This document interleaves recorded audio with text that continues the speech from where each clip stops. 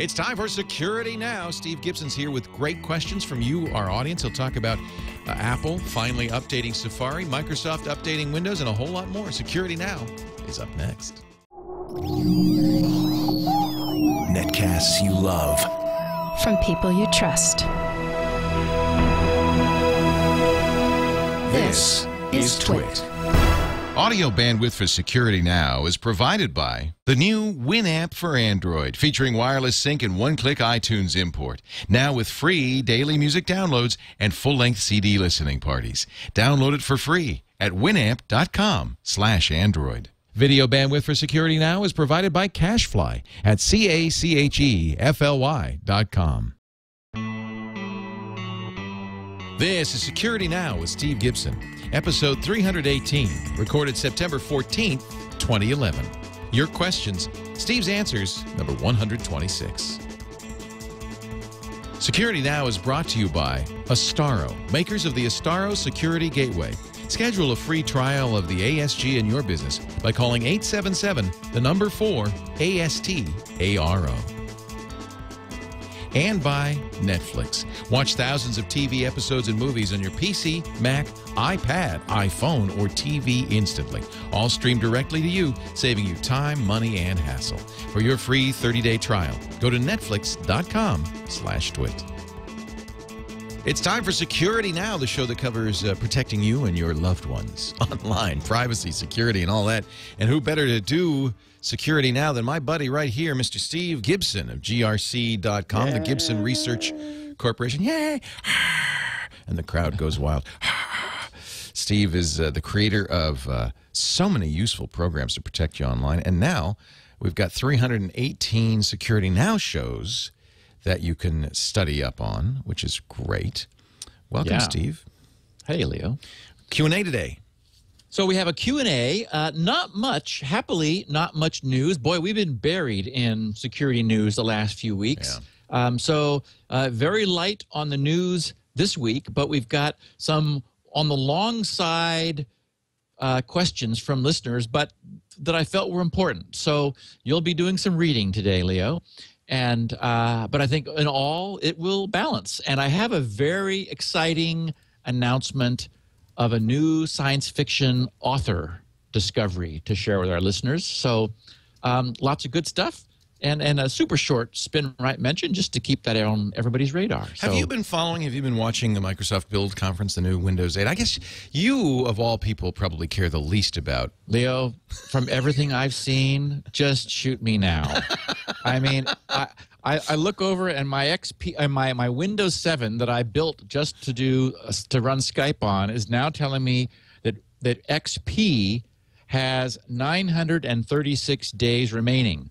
And I just think, good, thank God, or thank Microsoft, because the next thing I'm going to build, I'm going to update my processors to i7s, and but I'm going to use 64-bit XP. I cannot stand Windows 7. I've tried to get used to it. It's on a few machines. It just, every time they do another iteration, they move it further away from something that, you know, just makes sense. And Elaine had to switch to Windows 7. Oh, my goodness. You wouldn't believe how, I could relate to everything she was saying about how she just hated it.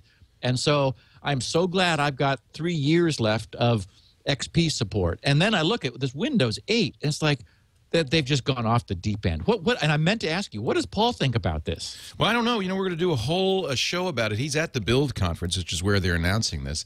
I downloaded it, and I have it installed and running on in a virtual machine on my computer. But you know, I think that this early version is a little buggy. This evaluation copy, so. Oh, you think? We're going to have a field day. Yeah. So, but you know, see, you and I are different kind of ends of the spectrum. I like the new thing, and you hate the new thing.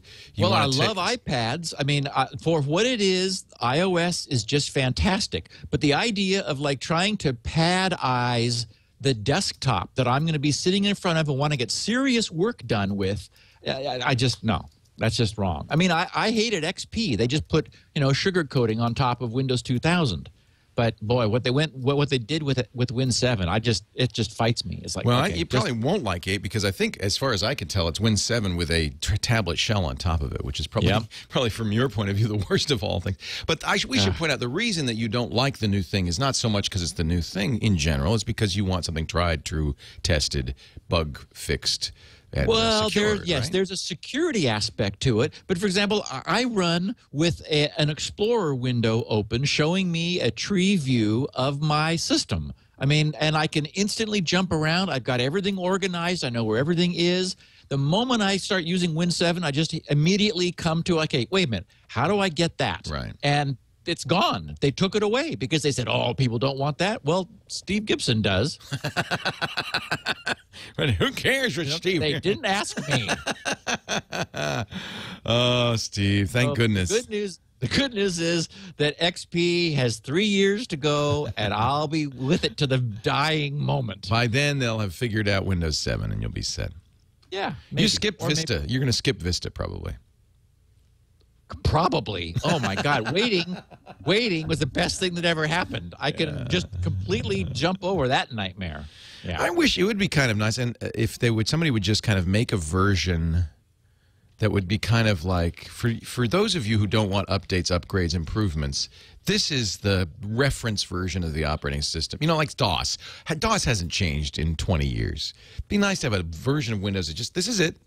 We're going to leave it like this for those who want it. I guess that'll never happen. And you could almost do that, except because, I mean, the fact is, by the time that it's like 3 years from now, XP will have settled down and they will have stopped messing with it. Well, they have stopped messing with it. And they will have, however, been dealing with any, backfilling any old security problems because it'll still be under security support.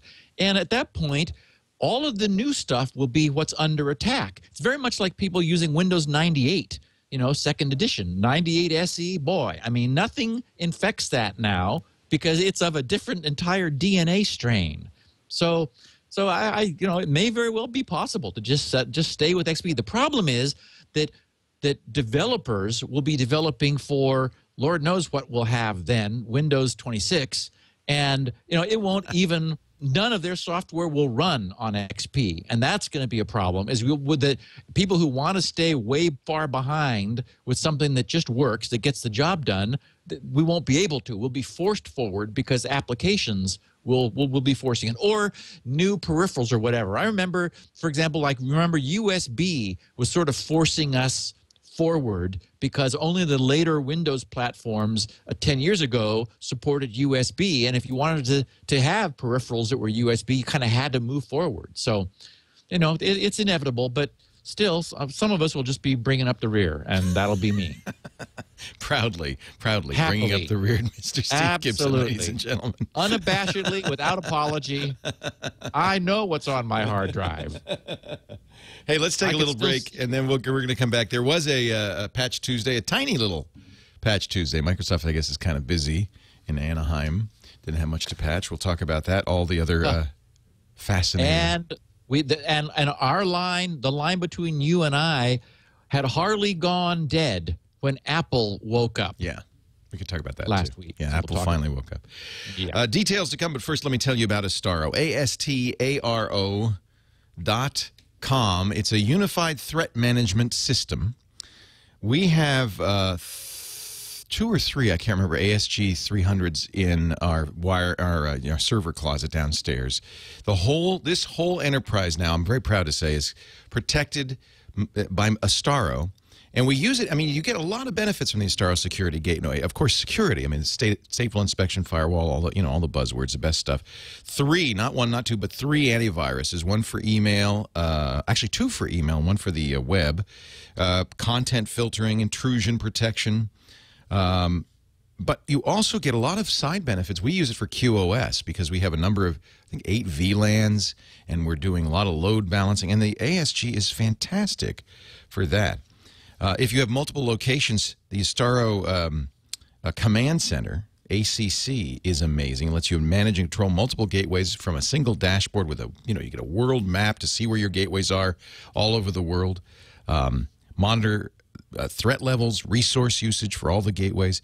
This thing is amazing. It gets better all the time. It's a combination of the best open source and commercial software to give you everything you need, including anti-spam, anti-phishing, transparent encryption, decryption, and signing on your email. You know, we haven't turned that on, but I think that would be kind of nice to turn that on. I got to talk to Russell about that. You get, filtering, but also things like P2P control. We haven't turned that on because I got BitTorrent running right now. Maybe we should turn that on. That Leo keeps killing the bandwidth. Instant messaging, control, all of that stuff. I'll tell you, here's the way to find out what Astaro can do for you. Call 877, the number 4, ASTARO right now. 877-4-ASTARO, and arrange for a free demo in your place of business. 877-427-8276. Or visit astaro.com/security now and take a look. If you are a non-commercial user, it's completely free, including the Astaro Up-to-Date, which keeps you up to date automatically. And you can run it. They have a VMware appliance. You can put it on any beige box, any PC. So a great home system too, if you're kind of a do-it-yourselfer. Astaro. We're so happy to have them. They're our first advertiser ever on the Twit network. First advertiser on Security Now, and they're still with us like 5 years later. We love them. And they're long-haired Unix guys. Yeah. Oh, yeah. Yeah. They're exactly what you want. Yep. They're not guys in suits. I suppose they have some suits, but the guys who do this really know their stuff, and you know because you saw them at the RSA conference. I know. Yeah. Astaro.com. All right, Steve. Okay, so I was pounding for several weeks on Apple not to the fact that Apple had not taken the DigiNotar trust out of their root for Safari on the Mac and anything else that was using trusted certificates on the Mac.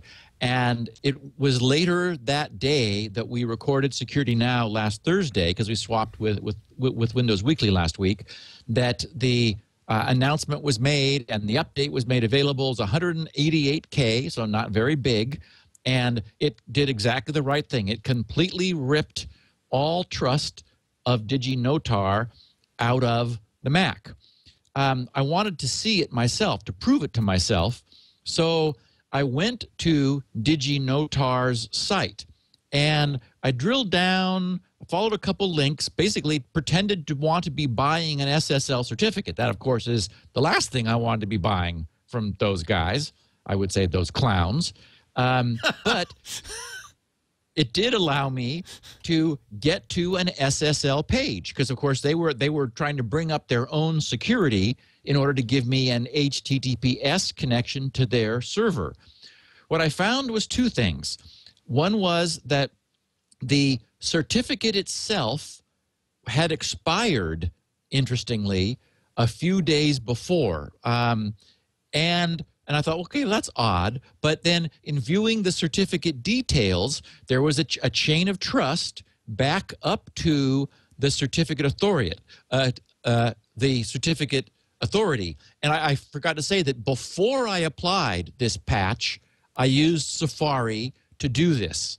And I saw that I couldn't just bring up the SSL page because the certificate was expired. But if I looked at the chain of trust, the root CA, the DigiNotar root, was still trusted. So then I thought, okay, so that's established. Then I applied Apple's patch and did the same thing again. And sure enough, as we would hope, not only was the certificate itself expired, but when I then examined the chain of trust, the root was no longer trusted by Safari. So that was my way of verifying that Apple did the right thing.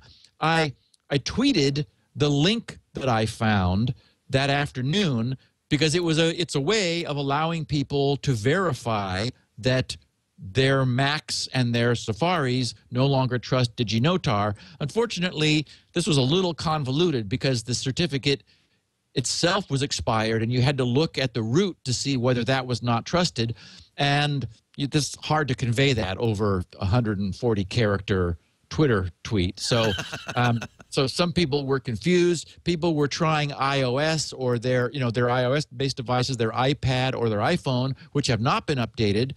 A good friend of mine commented that, as far as he understands, iOS cannot currently be incrementally altered. That is, all the updates that we've had of iOS have been, here's your new iOS. It's it's 500 meg blob that you're forced to download. That'll be one of the good things they're doing with iOS 5 is they'll finally be giving us incremental updates. So it may just be that iOS is not going to be changed because Apple already plans to change it shortly, and they don't want to be forcing another half a gig download just to remove a single certificate from the iOS store. So I didn't even think yet to try my iPad, but I haven't seen any updates that would have changed iOS. So as far as I know, it still trusts DigiNotar stuff. The good news is Mac and Safari don't after last Thursday's small 188K update.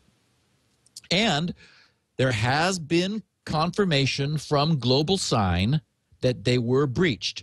We'll remember that the hacker known as Komodo hacker, whose lengthy paste bin online post I read to our listeners last week, he was claiming to be in 4 other major certificate authorities, and he named GlobalSign as one.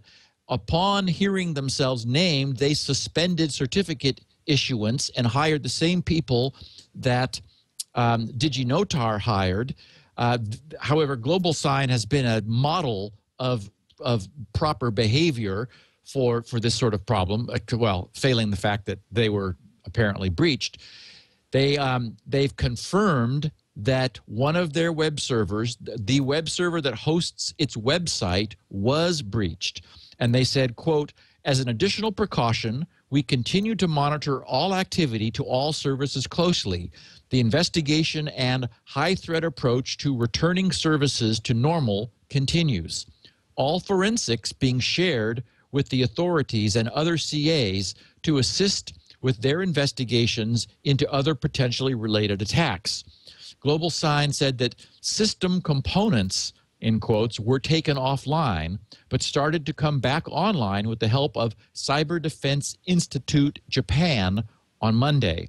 So they haven't said, which means, because I think they are acting responsibly, they do not know of or suspect that any certificates were issued behind their back. It looks like some sort of web server breach did occur, and they're sharing details with other CAs to help them, spot the same sort of problem. But it doesn't look like we have a problem with GlobalSign. Certainly not like we had with DigiNotar, but not even like we had with Komodo before. Remember, Komodo had 9 certs issued without their knowledge due to that hack, and then the serial numbers of those certs were then blacklisted by the various browsers quickly. But it was felt that Komodo did the right thing and in notifying everybody quickly. So 2 things in our miscellany category.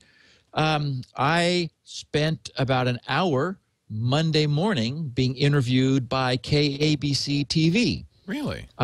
Yeah, their consumer guy, Rick Romero, was doing a story on password haystacks. Hey, that's great. Really cool. Kind of surprises me, to be honest.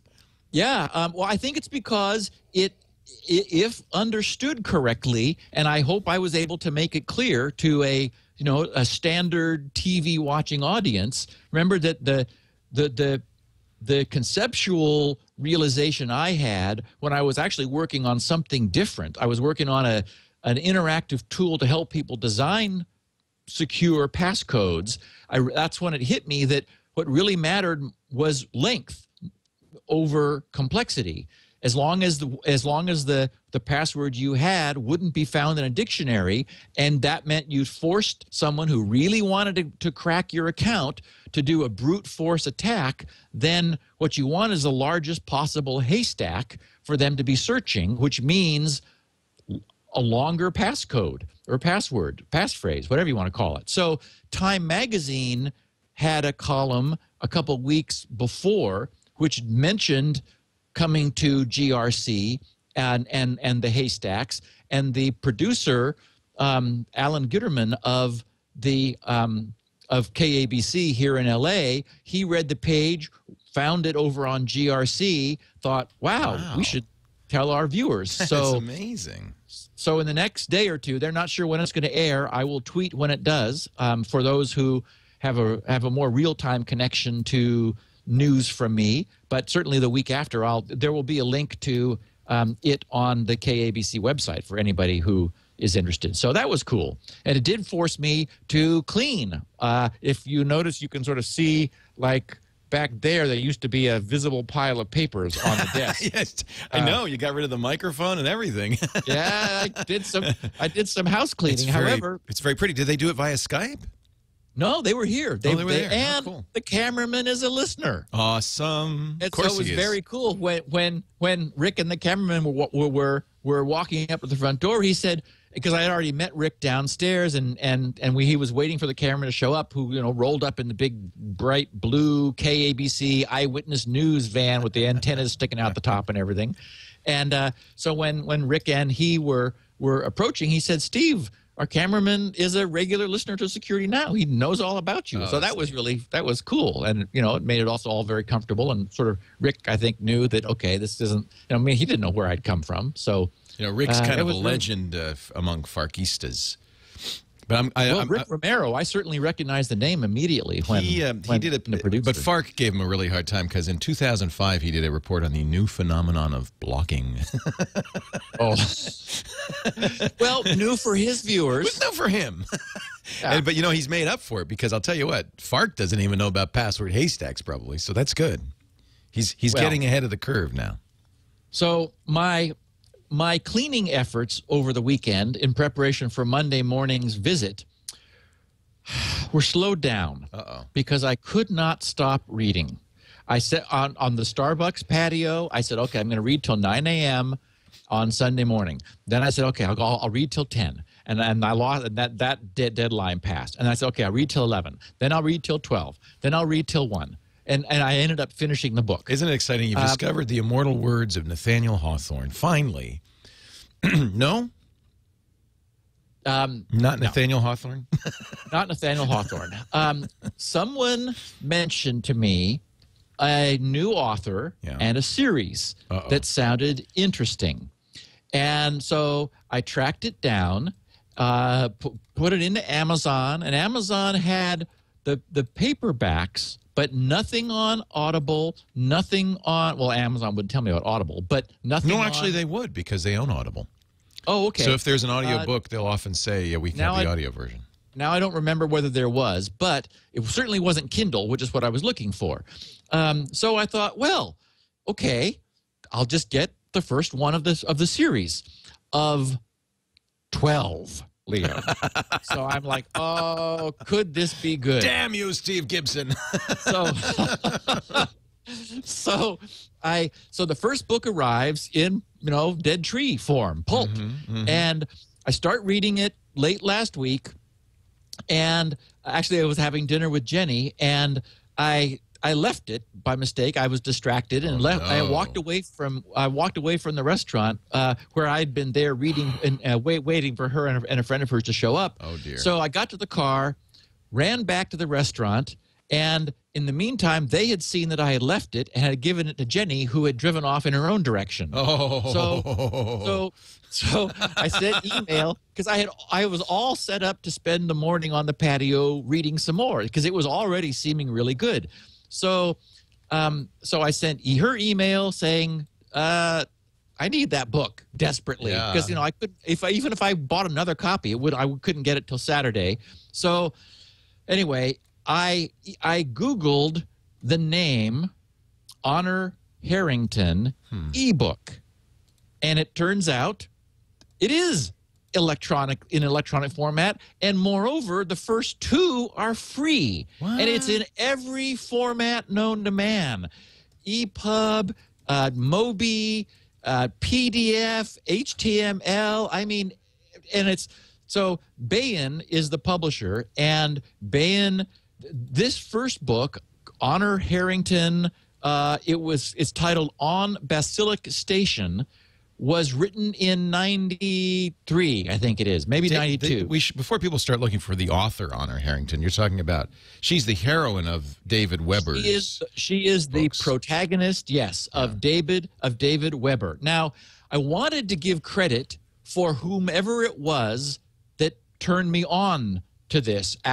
because Leo, oh my God. Now, I have to characterize it a little bit because it's different than the other stuff, but fabulous. So this morning, I put Honor Harrington into my Eudora full everything search, and up started popping references in the Security Now email folder. They've been telling you about this all along, Steve. April 7, Serge Beaumont. June 7th, Stephen Thompson. November 09, Matt Horton.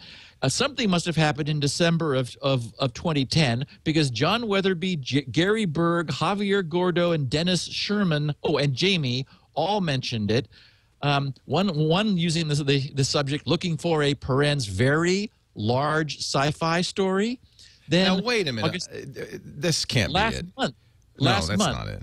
Okay. Mike Lopez, Tim Leahy, John Whitlock, G. Wade Johnson, Neil Lobenthal, all mentioned this series, and one saying the only sci-fi recommendations you'll ever need. Wow. So, and then Robert this month earlier said good sci-fi series in the same vein as Lost Fleet. The guy is a fantastic writer, and I'm seeing words like perspicacity or perspicacious or, words I haven't seen since my college skills review class in high school. Beautifully put together sentences. It's hard sci-fi. It is absolutely the most unsexist series I've ever read. Honor Harrington is a young woman who does a great job in the first book. I couldn't put it down because I just wanted to see whether the reviews, which were all glowing, could be true. And now this is neat because it looks like on Basilisk Station, which is the first, right? You can read online. You don't even have to download it. The text is online. Yes, everything has been converted to Audible. So for those who are Audible listeners, all of this is on Audible. The books get bigger toward the end. I was looking at their sizes in various. After reading the first one, I downloaded the second one for free, and then I bought. They sell them there for $5. However, you can also poke around the net and find them with authorization free. Yeah. Because at various points, some of the hardbacks were published with a CD containing the full text of the prior books. So they're not locked up. None of this is password or what am I trying to say? Protected. DRM, yeah. DRM'd, exactly. Anyway, so now they're heavy on character development and sort of the political interplay and the interplay of the characters. So it's much less, torpedoes firing. Good. I never liked that much. Right. And what this brought me back in mind of was back when I had a whole company of people, like 27 employees, they did something very cool for me one birthday, which is I received the writer's kit for Star Trek Next Generation. One of them pretended to be my agent, and acting as my agent, she contacted Paramount and got the writer's kit. Wow. And the last thing I was going to do was, it would have been fun to write an episode of Star Trek Next Generation, but I did sit down and read what writers were given. And the one thing that stuck in my mind was it made it very clear. It said, yes, we have photon torpedoes and tractor beams and beaming and a warp core that, you never want to let you may have to eject it if things get bad and so forth. But it said Star Trek Next Generation is not about those things. Right. The stories are about people. They're about shocking, human drama placed in that setting. So, writers, would-be writers, we caution you, we're not going to give your scripts a chance to hit the screen if you get yourself all wound up in dilithium crystal breakdown. We just, Scotty has a problem with dilithium crystals every so often, and they may need to be recrystallized. We don't want to know what that means. We're more concerned about, whether Scotty's going to pull this off and, right. Kirk is going to sleep with a green alien. That's, more interesting to us. So this is like that. I am wrapped with this author, with his style of writing, with his development. He's already setting up a fantastic scenario in book number 2. Now I'm not in a hurry, because if I am, nothing else will be getting done here at GRC, and I want to get the off-the-grid stuff finished. There's been a little delay in that because I just had to read the first book. Well, at least you're honest now. Now I don't want to finish them because I don't want them to be over with, and I'm feeling guilty because the only reason I allowed myself to read the first one was I thought it was only available in paperback, and I've been reserving everything that's available electronically for my stair climber to force me to work out. So now if I refuse to allow myself to read these unless I'm on the stair climber, I'm going to be in fantastic physical shape. So anyway, the good news is they are around on the net. You can, if you put in Honor Harrington ebook, there's also Wikipedia entries, of course, with links to CDs, and you can find the text. If you don't want to pay, I happily paid $5 for the other 9 of them, and the author is still at it. Wikipedia made mention of the fact that another book or 2 are coming out in 2012. So this is all alive and kicking, and oh boy.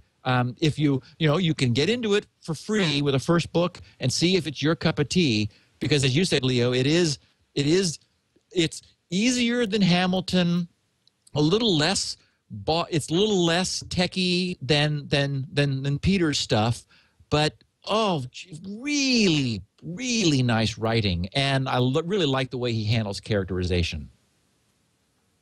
Darn you, Steve Gibson. So and if our podcasts are late coming out for the next 3 weeks, you'll know why. It really is good stuff. So I look forward to it. I give it. I have to admit, the covers make me think it's kind of a little bit of a romance novel, but it's not, right? Absolutely none. In fact, we learn in the beginning of the second book that Honor has never really had any interest in guys, and she doesn't like women. She actually says that, but she hasn't run across a guy yet that she's going to. However, I did see something in a synopsis later on where I figure he's saving his powder for later. Yeah. Oh yeah. And it's been reminiscent of the Hornblower novels. And really, I was a big fan. I loved those kinds of novels. Well, and it's like that. Yeah. In fact, the technology uses Warshawski sails to sail along gravity waves in hyperspace, and we have her looking out of her viewport, at the frozen lightning appearance of the sails as she's sailing through hyperspace. So, and it's not overdone. I mean, it's just it's fantastic. So, thank you all of you who for the last 5 years have been trying to tell me about her. Finally, you paid attention. This author and series. And I wanted to pass the word on to all of our listeners because absolutely worthwhile stuff. And just a short note from Sam in Texas who says, wow. He says, I applied Spinrite to a very old hard drive that had stopped working completely. It wouldn't boot into safe mode or any other mode for that matter. And even though the drive had many unrecoverable sectors and one recoverable sector after using Spinrite, the drive now works. I'm very happy that this product works like it said it would. I mainly use it for drive maintenance. Keep up the good work. Sam in Texas. Short but sweet. Sam, thank you. Yeah. Let's quickly, before we get to our questions, and we have some great questions for Steve based on previous conversations and other things, but I do want to mention very quickly our friends at Netflix, a great place to go for television entertainment, whether it's on your Xbox 360, your PlayStation 3, your iPad, your iPhone. Now, almost every Android phone, any Android phone with Froyo or later, 2.2 or later, you can watch Netflix movies. Abby's been watching Arrested Development, so they gave her some recommendations for other things that she should watch. See, this is great. $7.99 a month, $7.99 a month, and all these movies and TV shows. And I love, you know, something like going through all of the Arrested Developments one by one, like eating them like candy, or Mad Men, or Glee, or these classic movies. The Mona Lisa was with Bob Hoskins, was such a great movie. Just so many wonderful movies and TV shows and kids stuff too. We should point out lots of great kids movies. There's Toy Story 3. If you have an iPad and you want to keep Junior busy, this is a great solution. Now I know most of you already have Netflix, so if you do, thank you for your support. And if you don't, Netflix.com/twit. You could try it free for 30 days. And don't forget, tell friends and family. They can get it for free for 30 days. Netflix.com/twit. Makes a great gift, too. So get them to try it for 30 days. And if they say they like it, then you can buy a gift certificate for a year. That's what I do for my mom. And it's a wonderful gift. Netflix.com/twit. All right, Steve, I have questions. I know you have answers, or you wouldn't have given me these questions. and we got just a bunch of great stuff this week. So let's plow in. Let's fire when ready, Gridley. Question 1 from Tudor Gazdak. What a great name. About Watch It Work and Get It Done. Dear Steve, I've been watching for a while about how Off the Grid actually works. This was a couple of episodes ago, your great kind of non-electronic password system. Right. That's why it's Off the Grid. And I noticed something weird. When I selected the option Watch It Work, so we should explain, when you go to Steve's website, grc.com, what is it? grc.com/offthegrid.htm. Yep. It'll generate a grid, and there's two ways to do it. Quick, or you can see it actually happen. So that's the Watch It Work thing. He memorized the position of some characters as they were generated, but after it's finished generating the entire Latin square, I observed a change in the distribution of characters I had memorized. The final result was totally different. A totally different Latin square from the one that was working on initially. For example, I memorized the position of 3 characters, OMG, capital O, lowercase m, uppercase G, as they appeared in the first column in the first row. When the Latin square got generated, the characters moved from their positions, the results being a totally new Latin square. Is this a bug?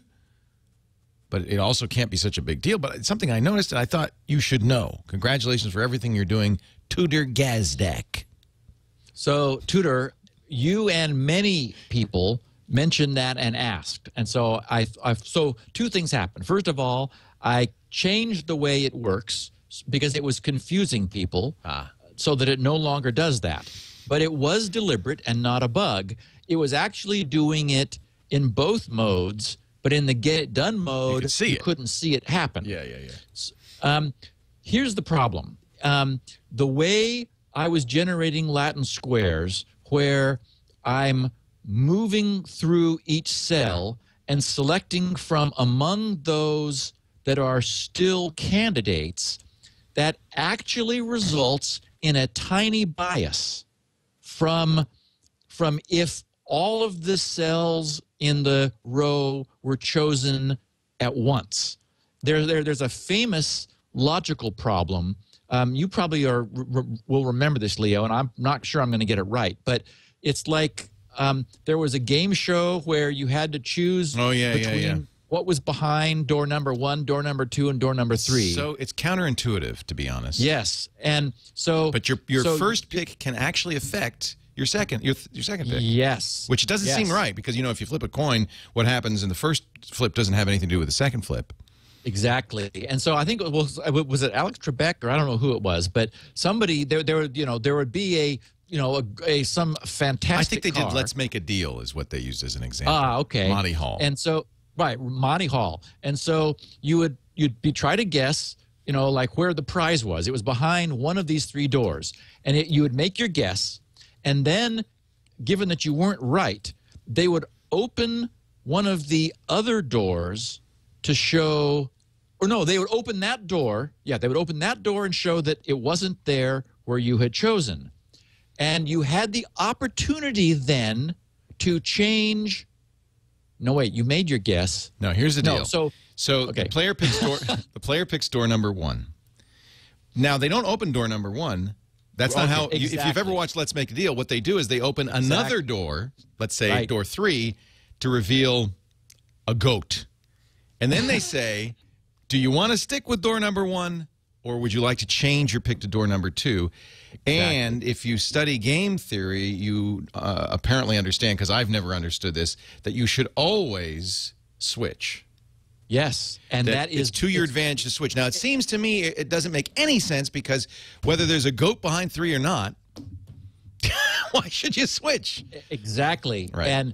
And what's really freaky, Leo, is you can do this with coins. Prove it. Yep. You can prove that it actually matters. Anyway, so that's kind of what was going on with the way the grids are being made, because the characters at the end have less choices, because the characters that preceded them on the line have already taken those choices up. So, and again, it's like counterintuitive, but we some of the guys in the news group when I was working on all this, demonstrated it. I produced a whole bunch of 4x4 Latin squares, and they counted them up. And sure enough, they were not equally distributed. There was a bias to this approach toward generating them. So the Monte Carlo problem, which is the other way you describe this, bit you. Yes. And so what I decided to do was, once I had arrived at a completely finished Latin square, I would randomly permute every row and every column, so that I get an extremely impossible to predict, incredibly high entropy Latin square. Then I have another empty grid, and I randomly copy the columns into randomly chosen other columns, and then in order to make a new grid, and then I randomly copy rows from this new one back into the original one in a random sequence. So that permutes all the rows and all the columns to completely remove the fact that there was otherwise a detectable bias in the way that these grids were being generated, even though it really doesn't matter. But, I'm a perfectionist, and I want this to be just nailed down the right way. So that's what people were seeing, was they would, because the watch it work mode plunks the characters out slowly, and you could memorize the beginning of the grid as it's working down further down below. Then suddenly I would perform this permutation that completely results in yet another grid. It is a variant of the first one, and it's necessary to go through that first process in order to have a chance to get to all possible grids. So this just, is a short little hyperspace jump, essentially, to the final grid, which people were seeing. It no longer does that because because it really didn't matter for people who wanted to see it work. Awesome. Question 2, John Benson from Twitter, @JBenson2, wonders, I love the Twitter questions because they're 140 characters. None of this. Love the show. We're about to make up for it, though. Yeah. Some program logins ask for my Twitter or Facebook username and password. Seems risky. Could you comment on security? Okay. So that's a really good question, and I'm seeing it more and more, too. There was somewhere I was looking the other day that offered me the option of logging in using my Twitter or Facebook account. Now, hopefully what John is talking about, certainly what the page I was looking at was talking about, was something we have done a show on called OAuth, or Open Authentication. So you should know that in the early days of Twitter, they did not require OAuth, but they now do. So anytime you give your Twitter credentials to anybody, you're not giving it to anybody. You're giving it to Twitter, which is then sending an OAuth token to that third-party site. Well, Twitter doesn't allow. Twitter does not allow this third-party login anymore. There's the way it works, though. You should absolutely never put your Twitter or Facebook or other site into a page other than Twitter or Facebook. Somebody could trick you into saying, "Oh, we'll do it for you," but they can't. So if they're asking you for that, they're stealing it. Exactly. So John and anybody else who's confused by this, when you say, yes, I would like to use my Twitter or Facebook authentication to authenticate to this other third-party site, when you click one of those buttons, you will be taken to Twitter or Facebook. There, you're logging in with Twitter or Facebook, assuming that you weren't already logged in, like statically, and then you're brought back. And what the Open Authentication Protocol does is, behind the scenes, it allows that site you were going to authenticate to via a site that where you already have credentials established. It allows them to exchange things, but you yourself should only ever provide that authentication to the site that you are intending to authenticate to, and then you bounce back to the third-party site, and he'll say, oh, okay, fine. You know, Facebook has said they know who you are. Twitter has said they know who you are, and now we have a token that represents who you are. So and it is completely secure. Yeah, and you should know that I think both Twitter and Facebook have deprecated any other form of authentication. You have to. So if somebody's saying, "Oh, we'll do it for you," that's a lie. Oh, yeah. You never want to provide your credentials to other than the site that where you are known by that credential. I guess they could spoof Twitter, but you should be able to tell that it's a Twitter. You ought to have an HTTPS connection. Right. You ought to be able to verify the credentials of the page by looking at the SSL certificate and go through the whole thing. Yes. Yeah. Now the long one. From Simon Bartholomews from Melbourne, Australia, with a troubling and true, because you confirmed it, a tale of widespread, sophisticated, attempted social engineering exploitation. Ow. Steve and Leo, I'm a long-time listener of the show, and I've been dying for an opportunity. I'm not going to do it the whole way that way. An opportunity to write in. He actually wrote, cue Australian accent. Oh, that's not you? He said that? No, that was him. It finally happened on a Saturday evening as I was watching the football. And he was watching Australian rules, no doubt. Go Cats. While watching TV, the home telephone line rang, suspicious that it would be one of the usual telemarketing parasites.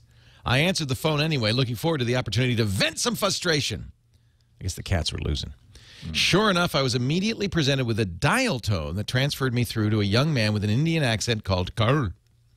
Carl explained that he worked for an organization that had been monitoring the security of my computer.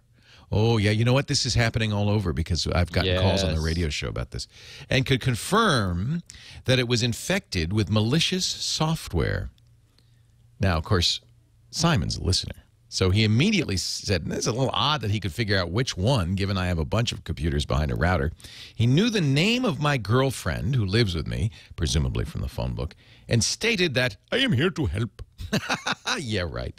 Having been a listener of the show, the word scam immediately came to mind, but I continued to indulge my curiosity. Carl told me to boot up my computer. And I guess he did it, which is great.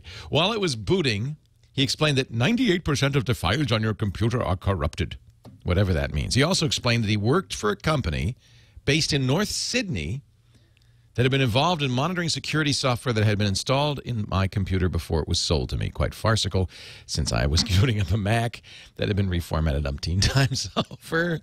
We booted up the computer into Windows. I'm a dual booter. And I was immediately told to hit Windows R to load up the run box and type Event Viewer, EVENTVWR. That was quite funny. He directed me to the application log and explained that all the error and warning events were instances of Windows telling me my computer was truly infected. Bugger all. Then back to the run box. I was told to type inf. INF, of course, stands for infected files. That's what I was told. Can you see a lot of .inf and .pnf files in the INF directory? I was asked. These are corrupted files. I was asked to double-click one of the PNF files.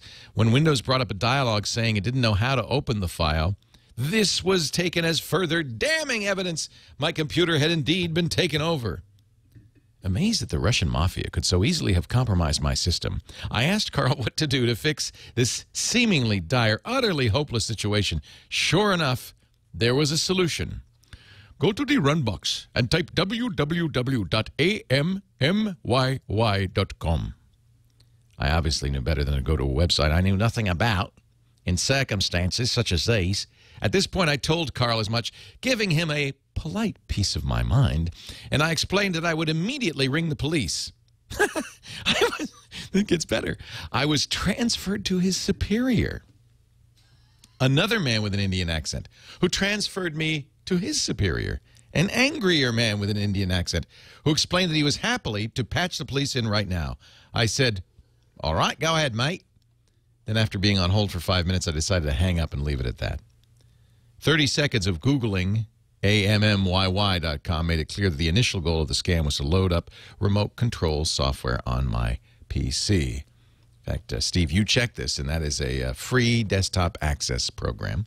Yep. What frustrates me about this nonsense is I know plenty of otherwise intelligent people who would probably fall for this sort of scam, unknowingly handing over their bank account details and openly handing control of their computer across to join the ranks of some botnet army. If I have a question out of any of this is, what can ordinary people do to stop these people? I don't take sufficient comfort in the fact that I can protect myself. Security Now has plenty of devoted followers. There must be something we can all do to proactively cut the heads off the Hydra. Well, you know what happened when that happened. Anyway, on a much more positive note, I just want to say thank you to both of you for your efforts on the show. My reading list over the past 12 months, Peter F. Hamilton, Daniel Suarez, and Fatal System Error have been purely Security Now inspired. That's amazing. We've taken over his reading list. Moreover, the show has further inspired me to take a much broader interest in computer science, with many hours spent playing around with MSM and better understanding some of the most fascinating technological phenomenon of our time. I might even load up on vitamin D supplements. Man, this guy's devoted. If either of you are ever in Melbourne, let me know, and I'll happily take you to a footy game. My shout. Kind regards, Simon Bartholomew's, Melbourne. Well, good news. I'm going to be in Melbourne in November, Simon, and I'm going to count on that footy game. Because you know what? Footy, Australian rules football, is by far the best sport ever invented by God or man, with the exception perhaps of Quidditch. So, Steve, I have gotten this call on the radio show numerous times. So it's not just Australia. They do this worldwide. Probably there's a large group of out-of-work call center guys who they just say, hey, in between, you know, supporting Dell calls, why don't you make these? Well, yeah, and, you know, if you do Google, as I did, AMMYY, up comes all kinds of people saying, for example, you know, how Google does little summaries, and I'm looking here. It says, help, a guy just rang our phone and asked my wife to turn on our PC. She hung up, it rang again, and a guy said he was calling as some error, ... Another one, December 8th, 2010, someone claiming to be from Microsoft phones you at home and tells you their logs are picking up an infection from your computer, blah, blah, blah. I mean, there's like, people are falling for this and getting caught out by it. Well, and I don't worry about our audience. I know they are smart enough, but I do worry about the radio show audience. And I suppose I should just make a blanket warning every single episode, because those are the people they're going after, right? Yeah, yeah. And I mean, and I didn't know you could type EVENTVWR and immediately bring up Windows Event Viewer, but it works. Well, they know. And so so it's a very clever way of bringing, you know, like getting buy-in from pure social engineering attack, getting buy-in from a Windows user. And here's somebody who says, first of all, we're monitoring your security. We're gonna prove it to you. And he brings up this log, you know, and the Windows Event Viewer is always full of a bunch of random nonsense that isn't working right, or something didn't start up or tried to boot or who knows what. So I mean, I can totally see that they would be bringing a person along and allow someone to believe that their system was in bad shape. And I don't, who knows what happens. I'm interested to know what happens if you do download the remote desktop stuff, and they probably connect to your system. Somehow they're going to have to get money from you, so they probably drag you along and say, oh, well, yeah, now they're, we're taking over your cursor and poke around and do magic-looking incantations, and then say, oh, well, now we need your credit card number, and we'll fix the problem for you. I had a call on the radio show in May from Mike, who is in Edinburgh, Scotland. And he had exactly the same call, but he had the good sense to record it. So you can listen a little bit if you're curious. It's on YouTube. If you search for Windows Service Center phone call scam. You had received a call from the Windows Service Center, and we are the associate of all the Windows operating system all over the world. And the reason why we are calling you, because as we have been receiving a lot of errors and the warning reports from We've received a lot of error reports from the computer you're using. It's the same script, I believe. Which has been malfunctioning with the mother operating system, and there is a software corruption going on. So that's the precise reason it's a checkup call given to you. Okay? Right. So then this is exactly what you described.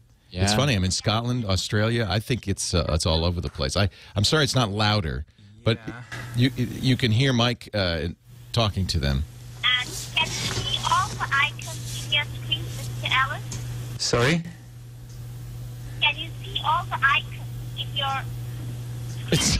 It's such an elaborate scam. I'll let you folks go and watch Mike's video. It's Windows Service Center, CENTRE, phone call scam. And apparently there are quite a few of these on YouTube. If you'd like to know what these sound like, maybe just send the link to friends and family. Mike did a great job of documenting this with video and everything. It's fascinating. Well, and it's been going on for about at least 3/4 of a year, because here's one that was posted on December 8th of 2010. Yeah. I just can't understand how these people haven't been shut down. It's just mind-boggling. Well, I'll tell you how they haven't been shut down. It's international. In the U.S., if you get a solicitor's call, by law, you could say, put me on your do not call list, and it would be a violation of federal law for them to call you back, unless they're in Bangalore. Then what do you do? And I think one of the reasons this works is because cheap international calling using voice over IP, they can afford to do this, because you got to remember that it costs them both the time of a person to make this call, the phone call itself. They must get some pretty good paybacks out of it, I would guess. Yeah. Wow. Wow is right.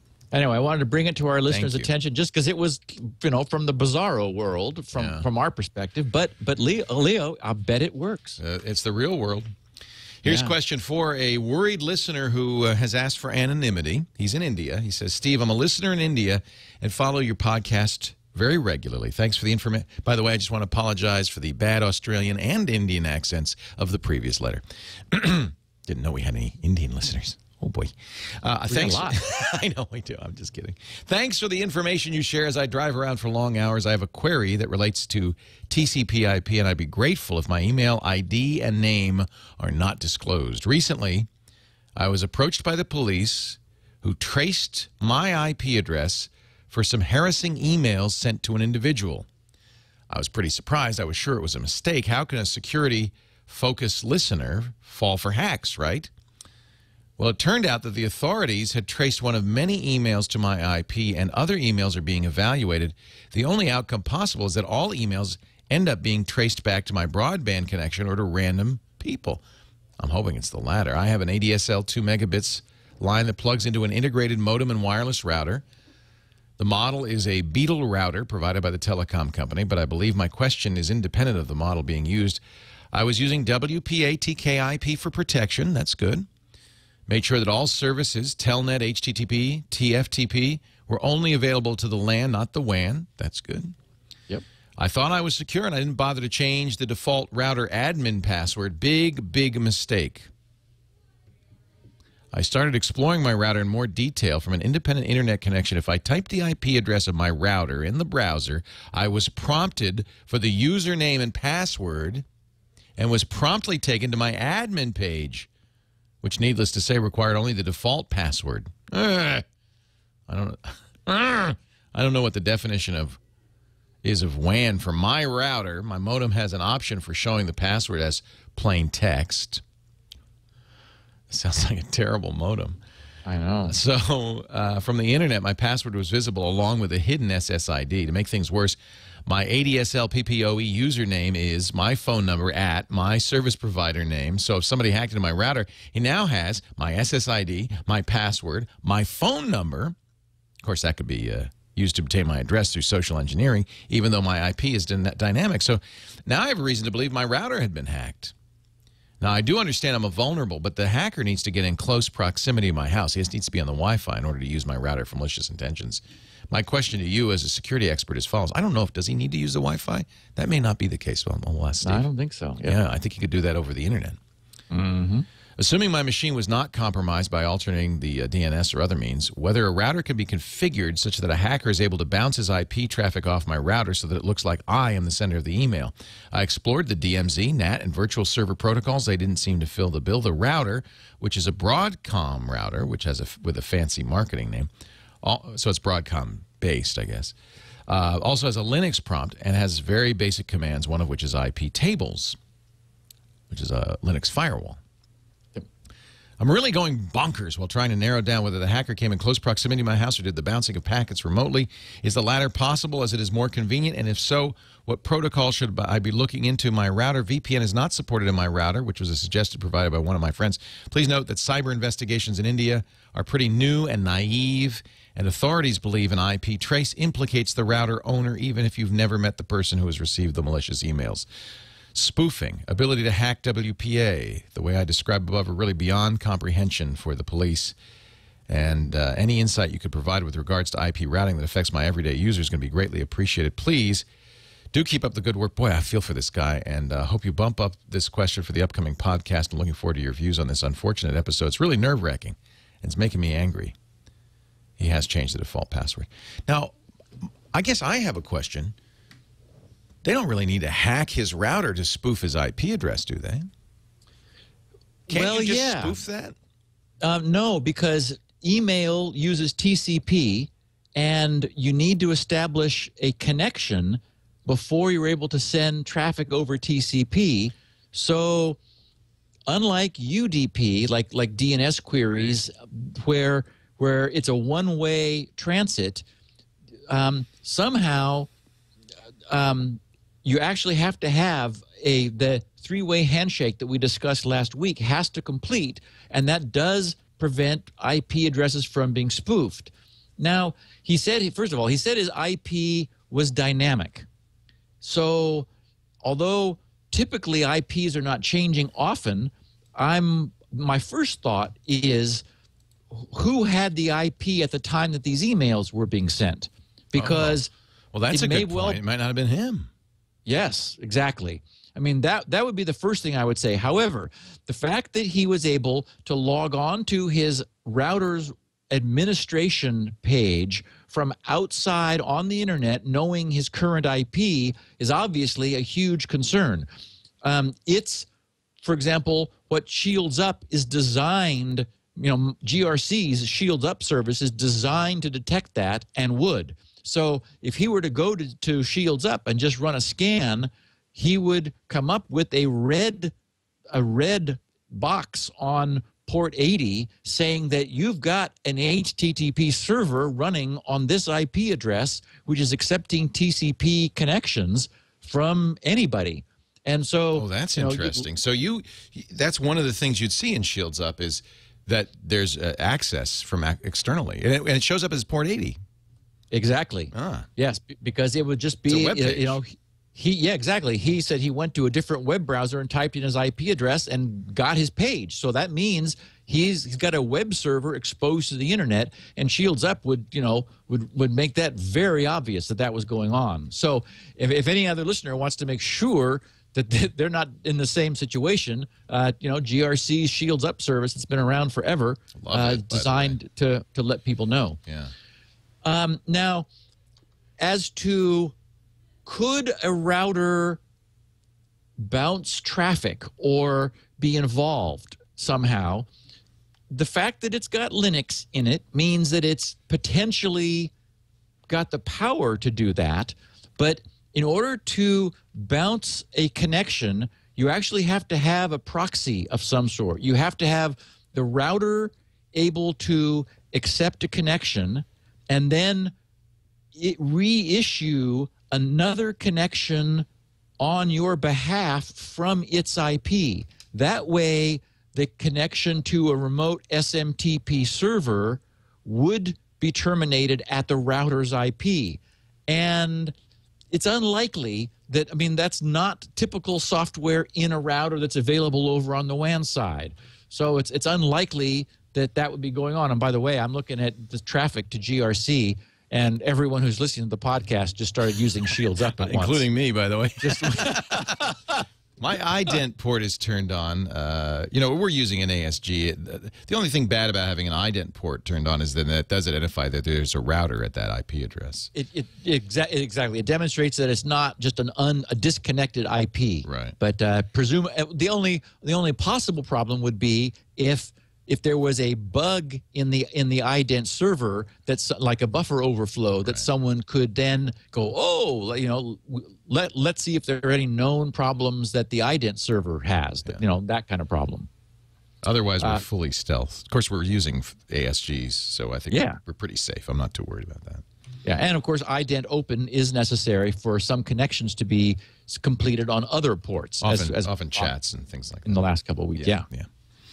So, my best guess is, first of all, it's nice that he knows that he was exposed. Hopefully, he's able to. I mean, he can use Shields Up to verify that WAN side access is shut down. Certainly, that's better than changing his password. And wow, I would worry if you believe you've turned off WAN side access, but it hasn't been turned off. That's a problem.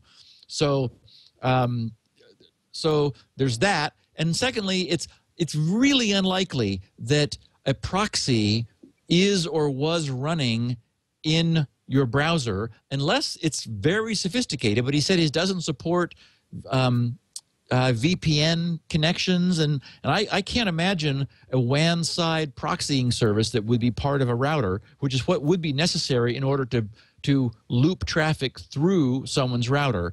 You know, just spoofing wouldn't work. So I think it's the most likely scenario is that somebody else previously had his IP. And I would just tell the police, hey, verify. It's dynamic, dudes. Yeah. With the IP that they do change, and somebody had it before him. There's nothing more scary than a government authority with half knowledge of technology. That's just terrifying. You have our support and sympathy. And so it's not possible to spoof headers then in an email, at least as far as the servers go. You can spoof headers, but you're going to finally send it to the SMTP server that will then deliver it, and that last header cannot be spoofed because it's putting the header on and then sending it on. So the intermediate servers could be spoofed. Yes. But not the ultimate server or the first server. See, couldn't the originating server be spoofed? It's actually a chain of servers where the first header is it's a chain of servers where headers are successively added to the list, and but the one that really matters cannot be spoofed. It's only the previous headers. We're assuming, of course, that the police understand that, which doesn't sound like goodness, they're not even close. At least, hey, they looked at the headers. Ben in Reading, UK, wants to implement off-the-grid for Android devices. I'd support that. Stephen Lee, I want to create an Android application for generating those Latin squares you use in off-the-grid, which can be then used to generate a password, as you explain in episode 315. The original idea was to use a master password to somehow seed the generation of the grid, but following discussions on episode 316, I realized that this would significantly reduce the number of possible squares. The revised decision on the design of the application is, when it first runs, a Latin square will be generated and saved. The square will be both generated and saved locally on the device. When the user wants to access it, they could provide a master password to unlock the saved square. Then they enter a website address which will use the square automatically to generate the password. The user will have the option to select a starting square from the grid after entering their password and the website address. That's nice. I like that feature. The way I see it is, in order for someone to obtain your password for a site, they would have to A, have your phone, B, have the master password to unlock the square, and selecting a square to start with, I am not considering an extra level of security because there's only 26 by 26 different starting locations to choose from. Still, that's a fairly large number. So it would take some time, perhaps enough for you to change your passwords because your phone was lost. I realize if someone does steal your phone and knows what they are doing, they might be able to somehow extract the Latin square, removing the need to even enter a password, but I can't think of a way to overcome that. Does this seem like a secure approach? Anything I'm missing? Is this how you would implement this, Steve? Okay, so here's what I would do. First of all, he's right that using a master password just doesn't have enough entropy in it for the Latin square generation. So, and some people have said, hey, you know, will we be able just to use our own password to create a Latin square? And I'm not going to provide for that option because I really want part of the security of the system is that there are just so many, 10 to the 428 or whatever that number was, a ridiculous number of possible Latin squares. That's where it does get some of its security. So we can't use a passphrase to directly seed the generation of the Latin square. What I would do and what I will suggest Ben does is use a good pseudo-random number generator, and I've got one that I developed in JavaScript, and that's public domain, and I'm encouraging people to take it and use it. That's the ultra-high entropy pseudo-random number generator that we talked about a week or two ago, which is posted on my website. If you go to offthegrid.htm, down at the bottom is a link to a page that shows that.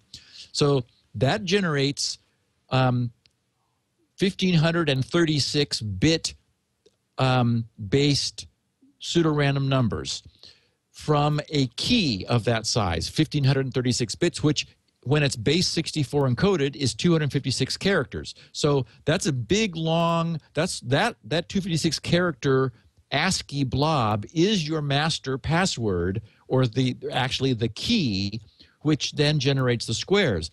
That you could encrypt using a passphrase. So that's arrived at that 256 character key is arrived at pseudo-randomly, and that's what is used to key the Latin square generator. That then you symmetrically encrypt using a passphrase. So the beauty of that is that if someone got your phone, they could put in a passphrase, and it would decrypt to some key that would generate some Latin square and not yours. So, they would get a Latin square, and they would have no way of knowing if it was the right one. Only when you put in the proper passphrase would it decrypt that 1,536 bits into the proper key to result in the proper Latin square. So it's actually sort of nice because nothing is on the phone that can be taken from you. Your passphrase decrypts the encrypted key into something. Any passphrase will decrypt it into something. It just will always be the wrong something unless it's the proper passphrase. But even the wrong something will happily generate a Latin square. It'll just be the wrong Latin square. And then they're really up the creek because then they have to start, using the wrong Latin square to try to guess your passwords, and those won't work either. So it's kind of cool. Good solution. So I'm looking forward to this app. Ship it. Yep. And I meant to mention also, I bet there's others. Yeah. Many people have expressed an interest in turning this into an app where you put in the domain name and it gives you out the password. So basically it automates that the whole Latin square path following process. And I like that because you have that for convenience. It's not so much off the grid any longer. No That kidding, is, it's it's now in your phone. But I like the idea then of also having the same Latin square printed out and folded up and tucked away in your desk drawer or stuck into your wallet, so you always have that as a fallback, doing the same thing that you have automated with your smartphone. I use a web-based solution called Super Gen Pass that hashes. You use a master password, which never changes, and it hashes that with the domain you're at, grc.com, to generate a unique password. I don't know, I mean, it's not completely clear how secure it is and so forth, but it's good enough for me. I don't use it on the bank and stuff like that, but it seems good enough for me, and it's automated, and it comes because it's web-based. I can use it on any device, including my mobile phone. Right. Moving right along. Question 6 from another Australian. I love it that we have listeners all over the world. We sure do. Fantastic. India, England, Australia, and Alabama coming up next. But first, Richard Wilkinson in Sydney wonders why so many certificate stores. What's the point of so many certificate stores? He's talking about, I think, CAs, right? Certificate authorities. No, like storage spots for certificates in a computer. Oh, okay. Why isn't there just one for the operating system and the browser queries that? Actually, that's how Apple does it. What is the advantage of having separate stores for each browser? If there were just one operating system managed store, one update, do it for all of them. That's a good question. That's a legit question, although I presume that Google wants their own store and Firefox wants its own store and Microsoft, et cetera, et cetera, et cetera. That's exactly right. I think there are two motivations. One is that many of these browsers are deliberately and by design cross-platform. Right. Firefox runs on Mac, PC, Linux, Unix, Sun machines. It's multiple platform, and so they have their code base, which includes their certificate store, and so they're managing them as a whole. So when you add a third-party browser, it's often bringing along its own certificate store. Now, as you mentioned last week, Leo, it's not necessarily the case because, for example, Safari on Windows uses the Windows certificate store, just as IE does. And I think that Opera does also. But many times a third-party browser will just bring its own along. And so on one hand, part of it is that they're often open source and multi-platform.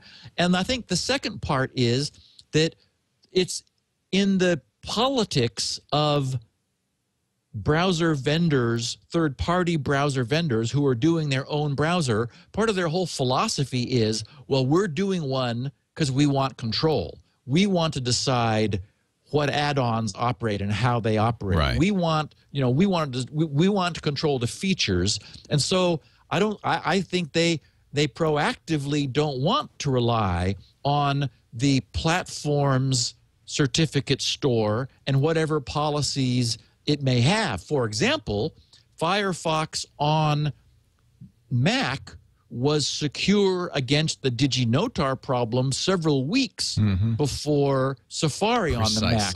Precisely. So Firefox doesn't want to wait till Apple fixes it. They want to fix it. Right. That gives them a selling point, too. Not that they're selling anything.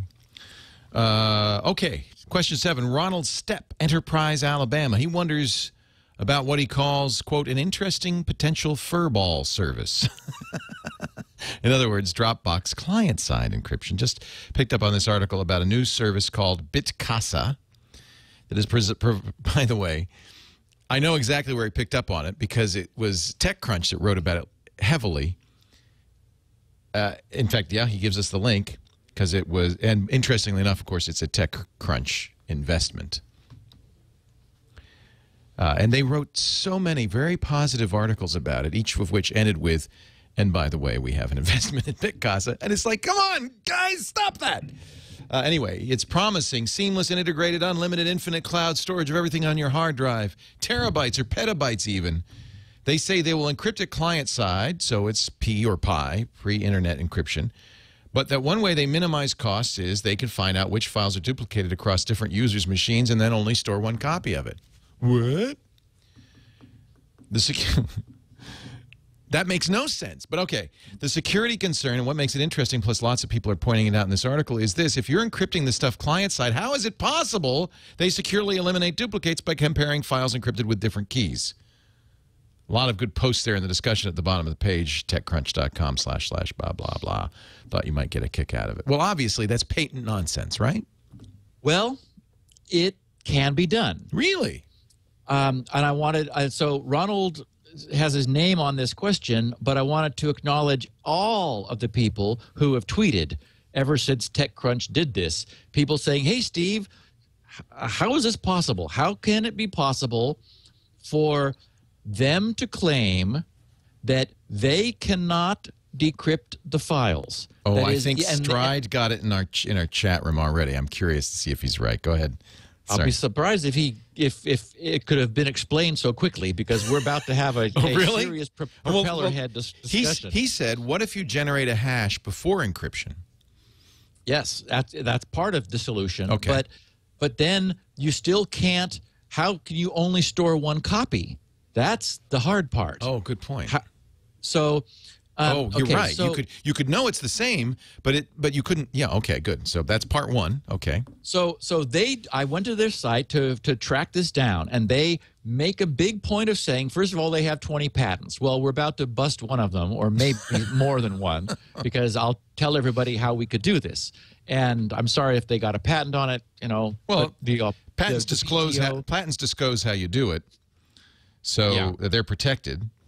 Yeah, but again, the problem is patents are also supposed to be non-obvious to someone trained in the art. Oh, and you figured it out, yeah. So if someone just asks me how we do this, I'll tell them how we do it. It's obvious. But they didn't ask me. And some listeners may feel that they deserve a patent after they hear how it can be done. Okay. So they make a point of saying that they cannot respond to subpoenas, that this stuff is truly secure, even if they were coerced to provide anything to any government agency, they can't, which means they do not have the keys, period. They're also saying that they are eliminating duplicates, and that the reason they can offer for $10 a month truly, absolutely infinite storage is that so many copies of files are duplicated that they're not having to store duplicates. So on one hand, they're saying they don't have the key, which means that what they're storing is pseudo-random nonsense that is completely opaque to them. On the second hand, they're saying that they're doing duplicate elimination so that multiple people having the same file are able to store are able to access it even though it has a single copy. Boy, this seems like something we should make a contest out of for next week. Like, how would you do this? Because I tell you, it's obvious to you maybe, but I'm racking my brain now. I mean, the hash makes sense, but how do you store a duplicate? Okay, so here's one way it could work. And I just thought about this when I was assembling the questions this morning, and I thought, okay, well, I could solve the problem. So all users have a private key and a public key. And the public key being public is part of their account information. So on the client, on the user's computer, it generates an asymmetric encryption key pair. One is kept private, one is public, and is sent up to Bitcasa. So first user wants to store some files up there. So his files are blocked at certain sizes. And we've talked about blocking, which take a large file, break it down into 1 meg or 4 meg or whatever size big chunks you want. That prior to encryption is hashed. So everyone agrees. So that's sort of the easy part, is we're going to take the block and hash it to create a fingerprint of the pre-encrypted data, the plain text data. Now we generate a random 256-bit key, which we'll use to encrypt that block. And that random key is the user has it. That is, the user keeps this random key and sends the block and the pre-encrypted hash up to Bitcasa. And they say, thank you very much. We're storing this. We don't know what it is, but we have its fingerprint. And remember that the fingerprint, the signature, the hash, tells them it uniquely identifies it from all the other possible ones, but they still don't, they have no idea what the content is. They don't have a file name. They don't have anything, just a blob. So this user has lost no security. Now, somebody else, user B, comes along, signs up for Bitcasa, downloads the client, and says, I want to store this big file up there. His client breaks the file up into big blocks, makes a hash, and this here now there are a couple of ways it could work, but suppose the hash goes first. Bitcasa has all these hashes indexed and says, hey, we already have a hash that matches. So we're holding a block which was encrypted under a key we don't have, but we know who does have the key. So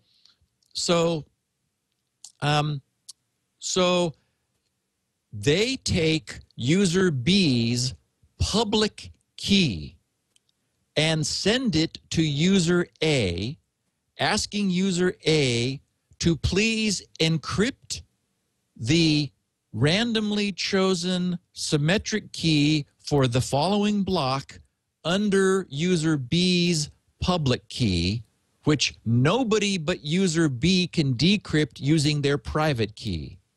And that allows and so then Bitcasa sends that back to user B, who decrypts this private key that user A had which was encrypted with user B's public key, decrypts it with his private key. Now he has the key to the block. He never needed to upload it. He merely needed to say, I have the following hash. Now he has a key to the block, which gives him access to that file. So the block only needed to be sent to Bitcasa once, and then only tiny keys are sent around. And the problem of user A maybe not being online is solved by the fact that, in fact, very quickly, hundreds and thousands of users will all be sharing the same blocks. It So also, Bitcasa, and somebody in the chat room is pointing this out, and I think this is an interesting, tell me if this is not right. If authorities got any one user's key, they'd have access to that file from all the users. Yes, except that's not a liability because it's not a liability because it's just like any other file system. So I'm trying to think. So it is the case that there's metadata which Bitcasa is storing, which knows which users are sharing which blobs. Right.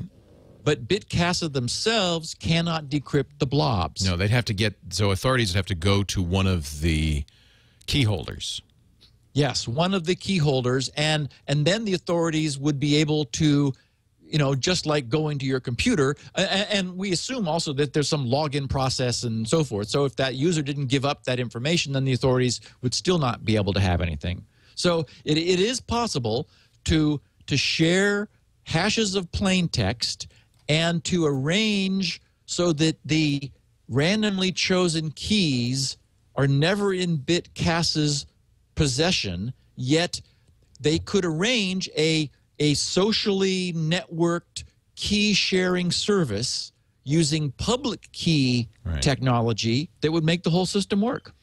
So the scenario, for instance, that would be potentially risky for you as a user, let's say, the Hurt Locker which is a film that the owners of which have been very aggressive about suing very people. good point.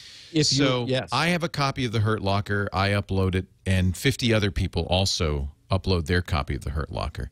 The authorities can't go to BitCasa and say, well, who are these people? But they can get a list of everybody. They could find, if any one of us says, here's the key, they can then verify that all 50 people have The Hurt Locker. Right. And from BitCasa, they can subpoena the information that these 50 people have this file. Right. Now, using the scenario I painted, all I was trying to do was to solve what little we know about this. It's not even in beta yet. Hopefully, they will. Ooh, here's a good one. Web 7088 says, what if the authorities upload a copy of The Hurt Locker? That's actually a great scenario, because now they have a key. Okay, they have a key, except they would still need BitCasa to tell them everybody who is sharing that block, and but where BitCasa they are one of the people sharing the block. Does know that, so they could be subpoenaed for that information. I don't see how BitCasa could not know that. So we don't know. We're guessing about how they're doing it, but assuming that they're doing this with this eminently reasonable way, if what your concern is that you want to keep a copy of a pirated movie that that is a problem on your site, all the authorities have to do is upload a duplicate, and then they have a key. Sharing it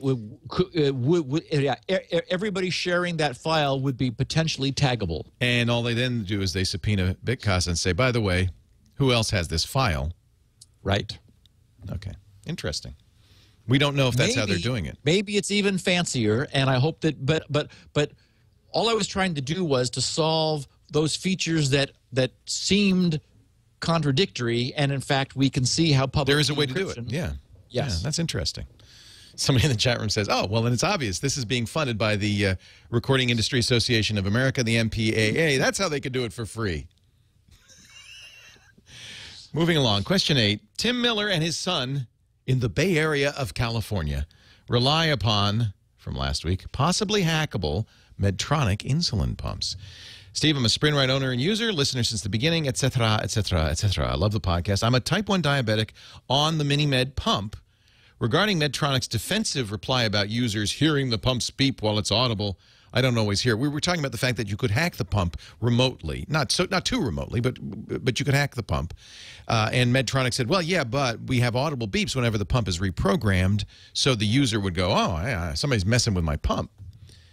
While it's audible, I don't always hear it. My 10-year-old son is also on the MiniMed. He ignores or doesn't hear it beeping half the time either. My wife is the one who says, I hear beeping, you should check your pumps. It beeps for all warning signals, by the way, which include low battery, low insulin, reminder to check your blood sugar, etc. So, of course, I'm concerned about this possible threat. The serial number that's required for the threat is a 10-digit alphanumeric number. However, it appears that 4 of the digits are always alphabetic.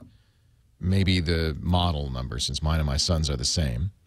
And the other 6 characters appear to be numeric. So if the hacker only has 6 digits, and if the pump replies, this is a very fast crack to get into a pump.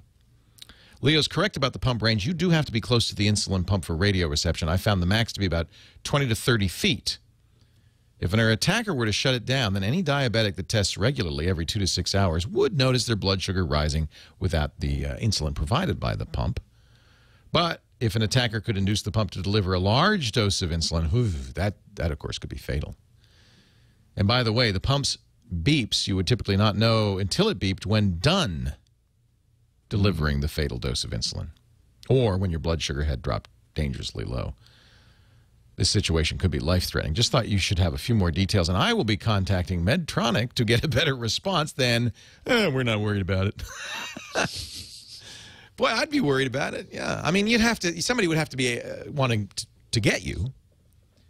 But it's just one more, I can see there'll be a movie of the week based on this one. Yeah, exactly.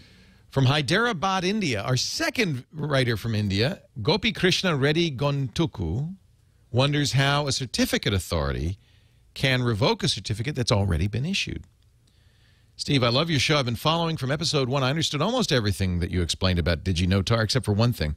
How can a CA revoke an already issued SSL certificate, technically? The CA signed the cert, which is given to the website owner, right? When an end user connects to the web server, handshaking will occur, and during this process, the end user's browser isn't going to go to the CA website to check if it's revoked. But if that's the case, the browser can check if the cert is valid or not by this call as well. Why not? Why have it? I mean, why would you store it locally if you're not going to check? And what if the CA site has been hacked or the end user's browsers got attacked by DNS spoofing? Am I thinking impractically? Please clarify. That's a good question. It's a great question, and we've touched on it a little bit here and there. We'll be talking in great depth next week about returning to the whole issue of the PKI, the public key infrastructure, where we have defined the roles of certificate authorities and chains of trust and so forth, because there have been some proposals recently for ways of addressing this increasingly creaky foundation, which relies on every single certificate authority in the world that our browsers are trusting all being completely perfect in their behavior. And we've seen very recently that's not only difficult, apparently it's impossible. But part of this model has always been the notion of revocation. The recognition was always there that a certificate might need to be revoked. The person whom it was issued to might be breaching the agreement under which the authority signed it. They might be misbehaving. They might be conducting themselves poorly. They might have lost control of the certificate themselves so that somebody else has it, and they might say, please revoke the certificate. We were hacked. Somebody may have gotten ours. We'd like another one, but in the meantime, definitely kill off the one we were using before because we don't want anyone being able to masquerade as us. So there's many scenarios where there might be some need for not an entire certificate authority to be untrusted, as we have just seen with DigiNotar, but for specific certs to be untrusted. Now, we saw this with Komodo, where 9 certificates were issued fraudulently. And in fact, it is because there really isn't a really well-functioning solution to this, that the serial numbers of those certificates are now embedded in the source code of Firefox and Chrome and other browsers. There is the 2 solutions that are part of the actual structure, but unfortunately, they don't work reliably enough. One is called a CRL, a certificate revocation list. The idea being that certificate issuers also maintain a site, a URL, typically under their domain, where by automation, any browser is able to pick up a list of the certificates they have previously issued, which have not yet expired, because remember, that's where the expiration of certificates comes in handy. Every couple of years, we who use them are forced to jump through hoops to renew them.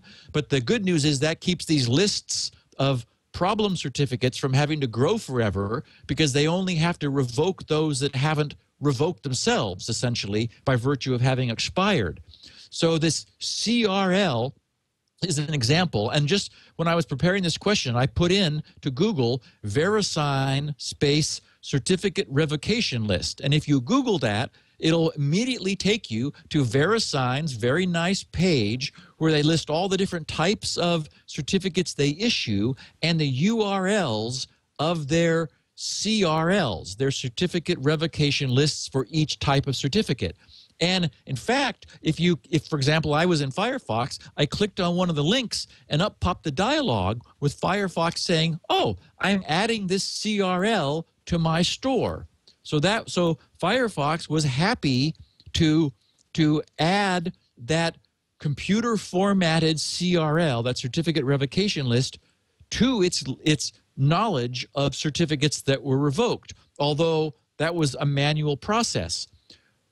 One of the fields in certificates is a link to to the signing authority's revocation list. So it is possible for a browser to be told prior to trusting any connection, check for revocation, so that if I were to go to somewhere that wanted an SSL secured connection, the browser could be configured to look at the certificate which the server has provided, asserting its trust, and in that certificate will be a URL which the browser could immediately then visit in order to see whether by serial number the certificate it is in the process of considering trusting is, as far as the certificate authority knows, still trustworthy. Have they declared it revoked or not? The problem is that's a slow process. That requires additional steps every single time. Now, you can also cache this knowledge so you would trust for a while, which of course does create a window of opportunity where there could be some exploitation. That's one of the two approaches. The second is something called OCSP, which is a certificate revocation service. And under Firefox, if you're curious, you can look. Firefox can be configured to make an OCSP query on a per certificate basis. The advantage there is that there's a third party maintaining revocation lists, and the browser makes a query by serial number saying, is this serial number revoked? And then the OCSP protocol will say, no, it's not.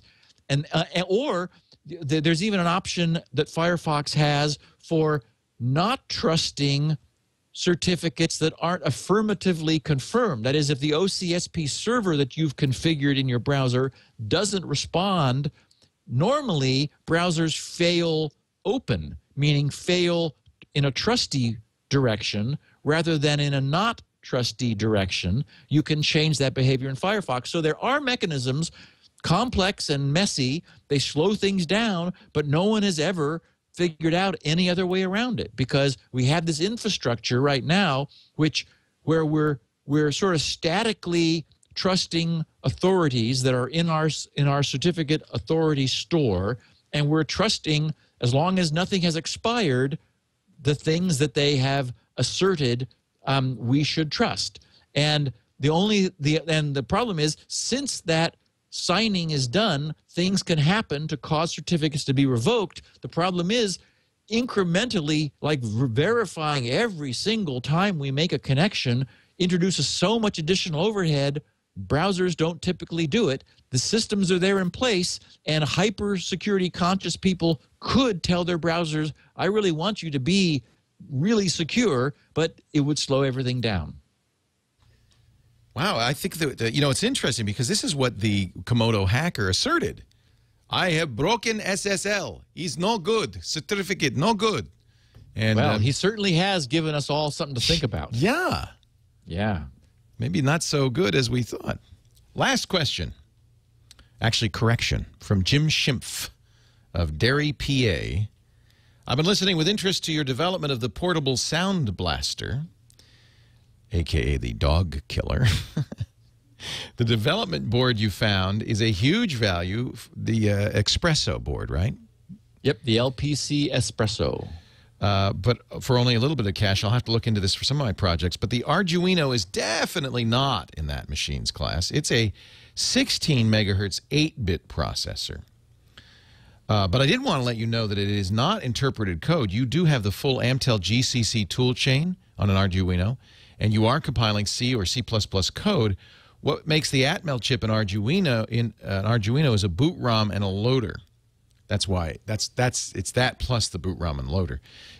You build code that's compiled and linked. If you use the toolchain outside of the Arduino IDE, you can compile and link multiple files, then loaded via the boot loader.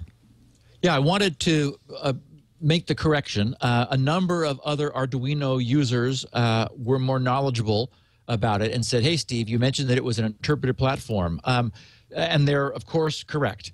I chose the ARM Cortex M3 because it runs at 120 megahertz and is a 32-bit processor, and, for example, has a a single cycle 32 by 32 multiply. So it's an incredibly powerful little chip, and amazing that it's $29.95 for the full development platform and all the software.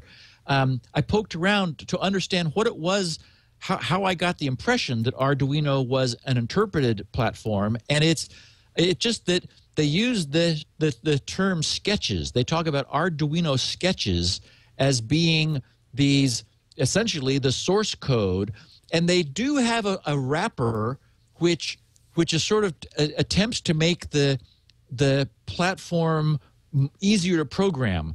Instead of where in a normal C program you have a main subroutine and main is invoked by the loader as at runtime, and then it's pretty much up to you. Well, it is totally up to you. Typically, what happens in this sketch mode with the Arduino platform, you've got two routines, a setup and then something called loop.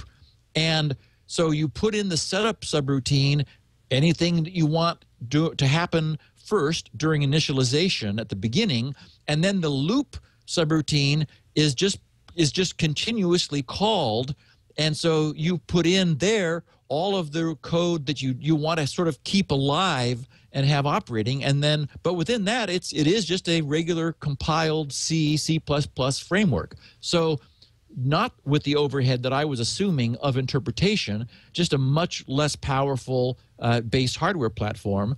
But also, certainly there's a lot of support for that as well. So I just wanted to make sure everyone had the clarification. And the guys at the LPC Espresso site, they got 50 in, sold them out, got 50 in, sold them out, got 50 in again, and they were, when I looked this morning, about half sold out of that one. So I'm just tickled that we've got so many listeners that are interested in poking around with hardware, because it's a world of fun. Yeah, I think that's you've started something there, and I think that's kind of cool. We want to do a show, by the way, about this stuff. Not a robotics show or a Arduino show, but just a maker show where we talk about people doing things like the portable dog killer and robots and 3D printers and all of that stuff. I think it would really be cool. We want to build a space in the back here. We have a little lab area where we could do that. It'd be kind of fun. Cool. Well, Steve, that's it on the 10 questions from our great listeners. Boy, you all are fantastic. We appreciate those questions. We do this Q&A show every other week, so if you want to get questions in for 2 weeks hence, all you have to do is go to grc.com/feedback, and Steve's got a form for you. Much easier for him to handle an email. grc.com/feedback. GRC, of course, is a spot where you can get 16 kilobit versions of this show, transcriptions, the show notes. Steve's done a great job there. We also offer it at twit.tv, and you can watch live on twit.tv every Wednesday at 11 a.m. Pacific, 2 p.m. Eastern, 1800 UTC. If you're at grc.com, don't forget to check out Spinrite, world's best hard drive maintenance utility. It's a must-have if you got a hard drive. GRC, that's Steve's site. You could follow Steve on the Twitter. He's also there at SGGRC. And you've been using Twitter a lot. Now we got to move you to Google+. Yeah, I'm there, but I just haven't really figured out what it is yet. So it's just longer. I'm busy and more conversation. I'm busy reading David Weber, our newly discovered author. Thank everybody again for that. Wow, I mean, great space warfare stuff. I'm wondering if I should get an Audible version of it, look at the free version, get it on the Kindle. I can't decide. That's all there for you, Leo. I mean, you're an Audible user. Just try the first book, and I tell you, you're opening a serious, beautiful adventure. And I should say, this author does something I was worried about. I mean, it's why I really wanted to vet him first before I mentioned him, even though it was that afternoon that I began reading him after the last podcast, so I didn't really have any opportunity to mention him before now. But it annoys me when authors of what is clearly a series spends a lot of time in the follow-on books telling us all about everything that we already know from the previous books. Right. It's like, okay, I know. I read that one, and I read the one before. It's, I don't want to take – and this guy, actually, I've been very impressed because I'm sensitive to that. He just beautifully sort of in context tells you only what you need to know. Right. So if you picked it up in the middle, and why would anyone do that when all the books are there? Start at number 1. You know, but if you did for some reason, you know, you only book 5 washed up on the island that you were stranded on, then you beautifully get only what's necessary. Sorry, you didn't read 1 through 4. You're out of luck on that. But he does fold in enough just beautifully, so it's not frustrating. It's in context. It's only what you need to know. I'm going to have to stop reading this on my Kindle. I'm going to force myself back onto the stair climber so that I'm going to. What a good excuse to get some exercise. Oh, God. And I think I'm about 2/3 of the way through Freedom TM, and I'm only allowing myself to read that when I'm working out. So now I have my next series, and it's going to get me in good shape. Steve, you're the greatest. Thank you for being here. I've got some reading to do. So do you. Next week we're going to talk about how we come up with alternatives to what we've talked about several times just now in this podcast, the whole certificate authority infrastructure. Oh, good. How do we solve these problems? Steve's modest proposal. No, not mine. Other people's. Because everybody knows we got a big problem here. So I'll be doing research on that and present it to our listeners next week, Leo. There's got to be a better way. Thank you, Steve. Thank you. Thank you all for joining us. We'll see you next time on Security Now. Security Now.